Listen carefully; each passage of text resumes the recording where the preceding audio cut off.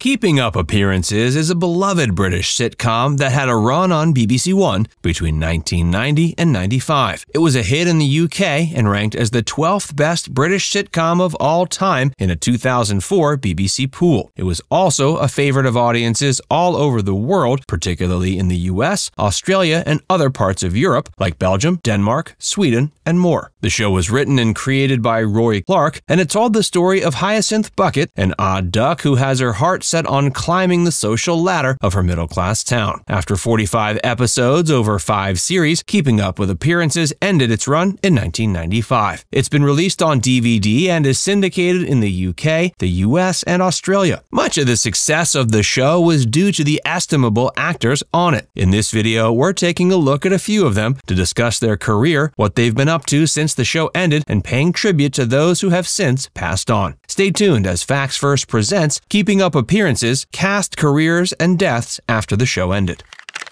Patricia Routledge, Hyacinth Bucket. Patricia Routledge was the anchor of the show, as it chronicled her character's many attempts to climb the social ladder. But Patricia, originally from Birkenhead, was not only a well-known actress before joining the show, she also had great success after it ended. In her youth, she graduated from Liverpool University and immediately began working for free at the Liverpool Playhouse. But that time paid off, as she was eventually asked to join the performing company there. She also studied stage acting at Bristol's Old Vic Theatre. But it was upon her move to London that her career began to blossom. She found role after role on stage, eventually finding success on Broadway as well. In those days, she performed in Shakespeare plays and musicals like Carousel. In the 1950s and 60s, she landed roles on TV, including parts on Coronation Street, and TV movies like Androcles and the Lion and Where I Live. She acted steadily through the 1970s and 80s as well, appearing in fare as varied as Victoria Wood as seen on TV, to Alan Bennett's Talking Heads. She also continued her work on stage throughout these decades, and this included a Tony Award-winning performance in 1967 in Broadway's Darling of the Day. It also included a praised performance as Queen Margaret in Richard III from the Royal Shakespeare Company. Since the end of Keeping Up Appearances, she's had a stellar career. She was able to parlay the fame and success that the show brought her into being the lead of another successful show. This time it was in Hetty Wainthropp Investigates, a cozy murder mystery series that lasted from 1995 to 98. Once that wrapped, Patricia was able to return to her passion for stage acting. She's toured with a variety of shows, such as The Importance of Being Earnest and An Ideal Husband. Even as she gets up there in years, it's clear her love for acting, as well as her intense work ethic, have kept her thriving. While her last TV or film credit was in 2005 as a narrator in the series Blips, she has maintained a hefty working schedule on stage to this day. And for her contributions to the arts, she was given a damehood in 2017 by the late Queen Elizabeth.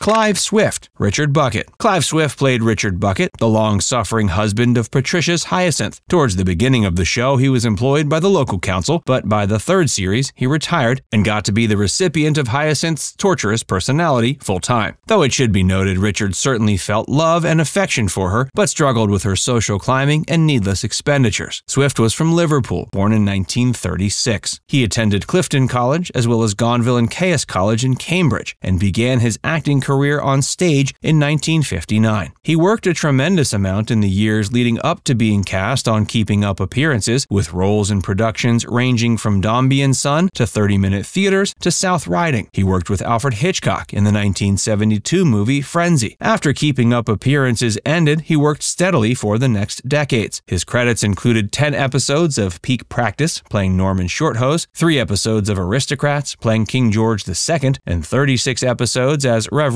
Brewer on Born and Bred. He continued to act until his final credit in 2017 as Felix Hope in Midsummer Murders. Sadly, he died at age 82 on February 1, 2019 in London. He had 3 children from his marriage to Margaret Drabble, which lasted from 1960 to 1975.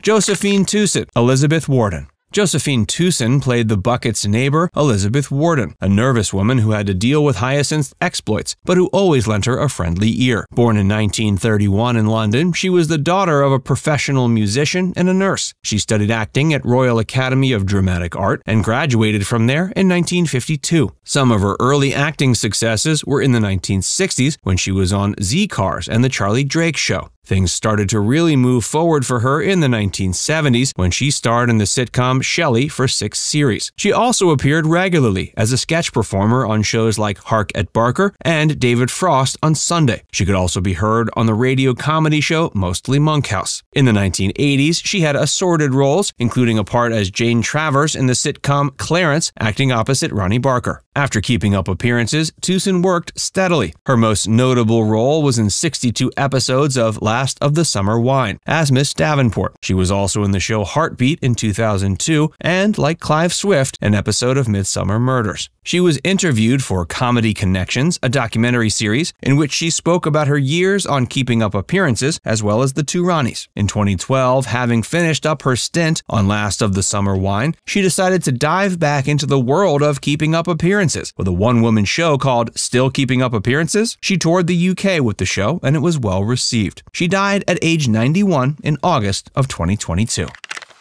David Griffin, Emmet Hawksworth. David Griffin played Emmet Hawksworth, the brother of Josephine Tewson's Elizabeth Warden. He was born in Richmond, Surrey in 1943. He began acting in the 1960s and worked steadily for the next 40 or so years. He first appeared in a film called A French Mistress in 1960. He found early roles in shows like Outbreak of Murder, Quick Before They Catch Us, and Fifth Form at St. Dominic's in the early 1960s. In the 70s, he was in a variety of shows, ranging from Emmerdale Farm to Dixon of Dock Green.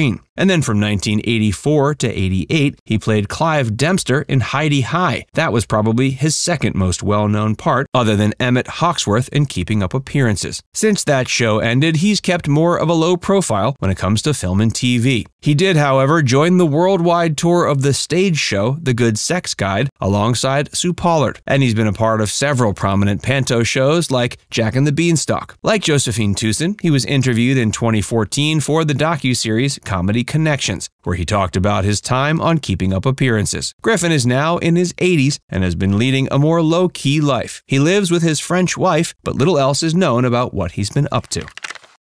Geoffrey Hughes, Onslow. Geoffrey Hughes portrayed Onslow, Hyacinth's brother-in-law. He was born in 1944 in Wallasey, Cheshire, and a big part of his early acting success came from his long tenure on Coronation Street. He played Eddie Yates and Phil Ferguson on the long-running soap, appearing in more than 400 episodes over his 9 years on the show. And while many find it a difficult transition to move from soap opera acting and find success elsewhere, this wasn't an issue for Geoffrey. He managed to keep working steadily until finding another big role as Onslow. After Keeping Up Appearances, he landed another memorable role as Twiggy on the popular show The Royal Family, and he won praise for his part in Heartbeat as Vernon Scripps. Hughes was known to play lovable rogues and big, affable characters, and he knew the ways into an audience's heart. Sadly, in 1996, he was diagnosed with prostate cancer, and while he managed to keep working and fight the disease for many years, he ultimately died from it in 2012.